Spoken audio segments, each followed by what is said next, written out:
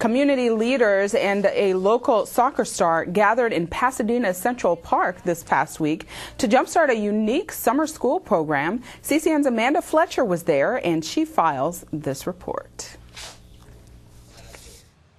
Former Los Angeles Galaxy star Mauricio Cienfuegos and a number of other community leaders gathered in Central Park Wednesday morning to announce the start of enrollment for El Centro de Accion Social's Summer School in the Park program.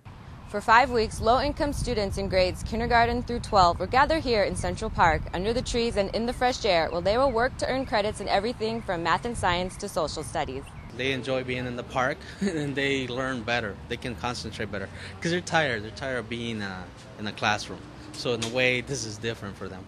So they look forward to it. They see it as camp. Organizers say the program only uses fully credentialed teachers and assistants and will service 150 to 200 students each summer. They also say the Pasadena Unified School District will provide a free breakfast and lunch so the students can nourish their bodies as well as their minds. We have Nutrition Network. They come every Friday and provide different workshops for the students showing how to eat healthy. We have for different workshops for high school students for drug prevention and alcohol, Boy Scouts field trips, for different places in California. Cienfuegos, a member of the Pasadena community for over 12 years, says the program provides more than just academic credit for the students involved. They are out of the drugs, than everything bad, and that for me is great.